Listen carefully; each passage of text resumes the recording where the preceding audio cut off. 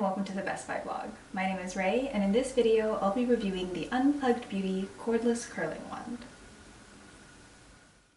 Curling wands are a relatively new phenomenon. They're pretty common, and it feels like every single beauty YouTuber who has ever existed has one, but they were rare when I did my cosmetology training back in, I don't want to age myself, but 2008.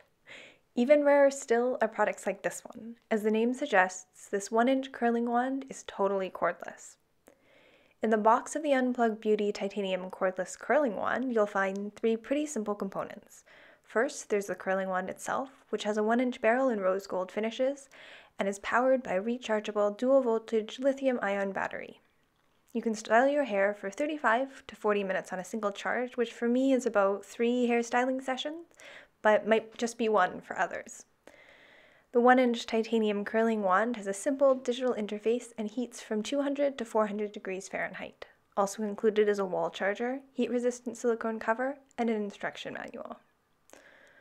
Okay, so I've partitioned off my hair into different sections, and I'm pretty good at hairstyling. I'm by no means great, but I'm better at it than your average Joe. That being said, I still frequently struggle to do my own hair, and as a huge klutz, I usually have trouble with curling wands.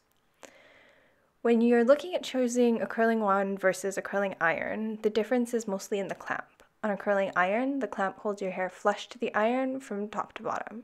This makes it easier to spin, but it gives it more of a pressed look.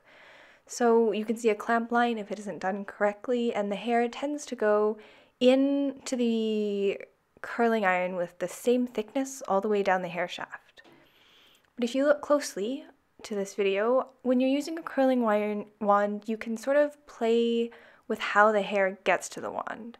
If you wrap your hair flat around the iron, you get a more pressed look, much like a traditional curling iron. But if you twist your hair a little before wrapping it around the iron, you can achieve more of a ringlet-like curl. If you do a mix of both, you get sort of a soft, beachy wave once you brush everything out. So, in other words, curling irons are very reliable and they're easy to use, but curling wands can offer you a few styles that curling irons just don't do as well. And even though I usually struggle quite a bit with them, I actually found this one from Unplugged Beauty to be pretty easy to use.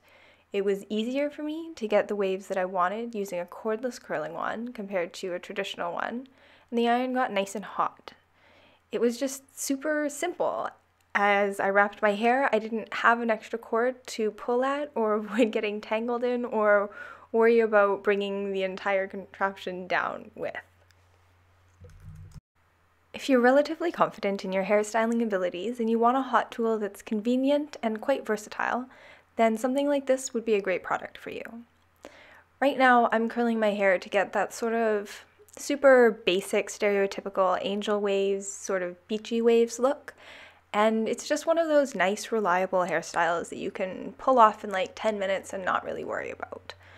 To get it, just wind your hair around this 1-inch barrel, starting flat near your roots, and if you want, twisting slightly towards your ends so that the hair is a little more bundled as the ends get wrapped in.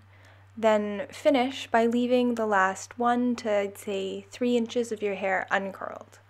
Let your hair cool. It'll look a little funny as it cools, and loosely brush through the whole look once everything has set.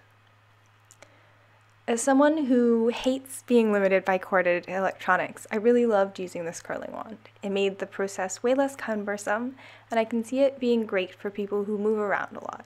I tend to follow the sun in the mornings, so if it's really dreary out, I'll do my hair in the basement in my office, or if I'm in a rush, I might do it in the bathroom, or if it's a beautiful day like it is in this video, I'll do it in the living room with my cat.